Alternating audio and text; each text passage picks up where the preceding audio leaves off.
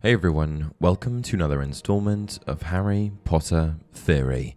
Today we're going to be discussing the economic status of the beloved wizarding family, the Weasleys. In a world full of magic where seemingly anything is possible, it might surprise you to hear that even witches and wizards can face financial hardship. The advent of magical abilities makes life easier, and certainly a lot more interesting in a lot of ways.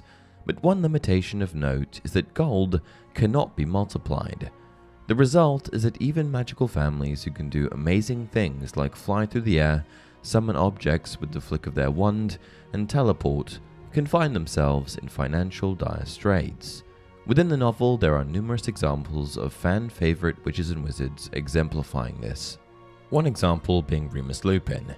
The stranger was wearing an extremely shabby set of wizard's robes that had been darned in several places. He looked ill and exhausted. Though quite young, his light brown hair was flecked with grey. But perhaps the greatest example of wizarding poverty that is alluded to time and time again is the Weasley family, the 9-person strong wizarding family that embraces Harry with open arms right near the beginning of the first book. These 9 family members are Arthur, Molly, Bill, Charlie, Percy, Fred, George, Ron, and Ginny. There are numerous passages referencing their lack of wealth, and their poverty seems to be pretty consistent throughout the books. As early as the first books, Draco Malfoy and his father Lucius condescendingly mock the family while heavily implying that they are poor. Think my name's funny, do you? Well, no need to ask yours. Red hair and a hand-me-down robe? You must be a Weasley. Let's see, red hair, vacant expressions, tatty second-hand book, you must be the Weasleys. And in the Chamber of Secrets, Harry ventures into the Weasley family vault and witnesses firsthand just how dire their financial situation really was. Harry enjoyed the breakneck journey down to the Weasleys' vault, but felt dreadful, far worse than he had in Nocturne Alley when it was opened.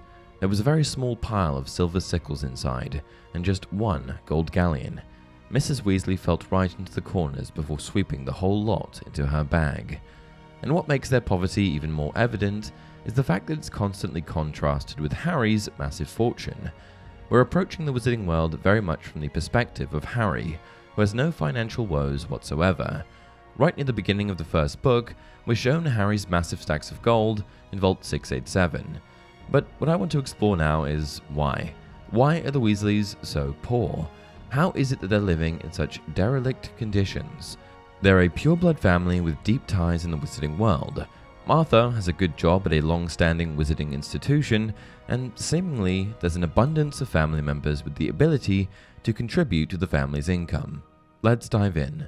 Are they actually that poor? First things first, are they actually that poor? Sure, there is a distinct emphasis placed on their tatty clothes and lack of cash, but are they really as poverty-stricken as we are led to believe? Personally, I don't think so. While it's clear that unexpected expenses seem to be a point of stress for the Weasley family, like Hogwarts school supplies, textbooks, etc., there are other lifestyle indicators that would suggest money is not as tight as it may seem. The first thing that I want to highlight is that all members of the Weasley family are well fed. They all seem to have at least 3 square meals a day, and at no point is food not an option for them. The same cannot be said for other characters like Remus Lupin, who appears to be malnourished before arriving at Hogwarts in The Prisoner of Azkaban. He was as shabby as ever, but looked healthier than he had on the train, as though he had had a few square meals. To me, this perfectly exemplifies the levels of poverty present in the wizarding world.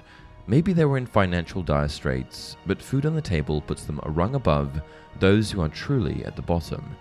The next thing that I want to highlight is how they spend their money. In The Prisoner of Azkaban, the Weasleys win the Daily Prophet Grand Prize Galleon Draw, an annual contest held by the Daily Prophet.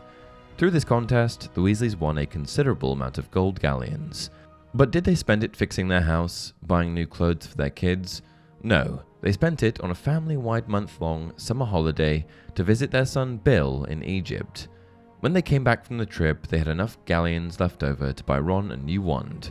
But apart from Ron's wand, all of the money was spent on the trip. Bearing all of this in mind, I can't help but ask myself, if they were truly in the dire financial state highlighted by the books, then was this the best possible use for this money? Surely, if money was as tight as is described, then this money should have been directed towards necessities. Lastly, I think it's important to take note of the fact that the Weasleys were able to treat their children on occasion, like buying Ron a broom when he makes prefect, and Percy an owl. If we consider all of the above, it paints a picture of a normal family where money is a bit tight, and not a poverty-stricken family that's struggling to make ends meet. Are they a bit strapped for cash? Sure, but immersed in poverty? Certainly not. Income. The next thing that I want to discuss is the Weasley family income. Provided that for the duration of the books, most of their children are enrolled at Hogwarts, the burden of providing for the family falls on the parents, Molly and Arthur. However, Molly takes on the role of stay-at-home mum, leaving Arthur with the responsibility of being the primary earner for the entire family. Arthur Weasley worked for the Ministry of Magic and was head of the Misuse of Muggle Artifacts department. It was his job to regulate the use of magic on Muggle objects and to prevent bewitched items from falling into Muggle hands. Later on, however, he was promoted to the head of office for the detection and confiscation of counterfeit defensive spells and protective objects department. We aren't actually provided with in-depth information on how much Arthur makes, but if we consider their economic standing, it can't be that much.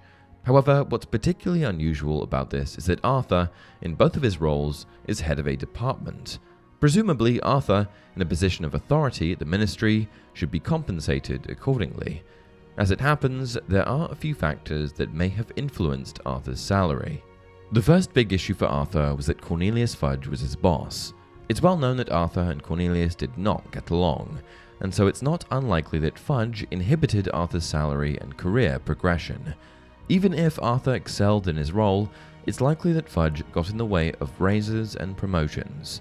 It wasn't until 1996 that Fudge was out of office, which meant that for the majority of his children's lives, before they became adults, Arthur was professionally stunted. Because of Fudge, Arthur was effectively stuck in a dead-end job, without much chance of progression, supporting a family of 7 children and a wife. Expenses. Most of the time, income level is not the sole factor in determining whether or not someone is poor. In fact, someone could have an extremely healthy salary and still be poor, provided that their expenses are equally as high. In the case of Arthur, he had a lot of expenses. The most significant expense for Arthur was undoubtedly his children, and all of the expenses that come with having children. For starters, every single one of the Weasley children attended Hogwarts, and while Hogwarts is affordable in some ways, tuition is free, school supplies and materials are not, especially at scale. Buying wands, books, brooms, and all sorts of other school supplies on top of taxes, bills, insurance, food, clothes, robes, and even fines, flying Ford Anglia incident, comes at a heavy price. And given that Arthur was the sole provider for the family, it's certainly not surprising that the Weasleys were under some level of financial stress. Bearing that in mind, however, I think the next question we need to tackle is why Molly didn't work as well. Well, I think the most obvious answer to this is that with 7 children, you have to have a parent around to maintain order. With both Molly and Arthur working, who is supposed to take care of the kids? While there may have been intermittent periods for Molly to work, like when the kids were away at school, I'm sure that she had more than enough responsibilities around the house to keep herself busy. Conclusion.